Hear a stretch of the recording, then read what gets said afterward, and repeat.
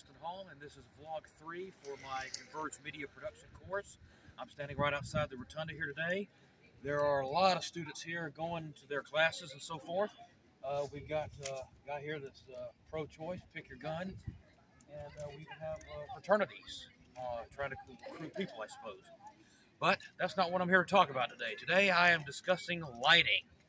And why is it important to use camera filters?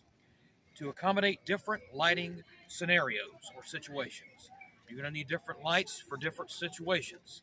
So, if, for example, at nighttime, you may need a big light to help out with setting the scene. White balance is to provide accurate color. So it's important to know, give the accurate color that your story or situation requires. All right, as far as interviewing a subject is concerned, you may want to frame the interviewer subject's head over the reporter's shoulder or at a slight angle. Sequences. Shooting footage in groups of a collection of shots concurrently in a single visual setting. There are two types of audio you need.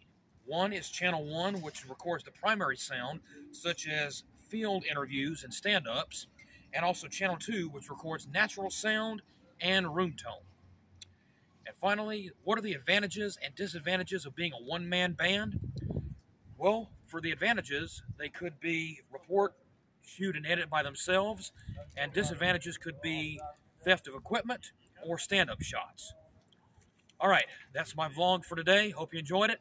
Thanks for watching. Until next time.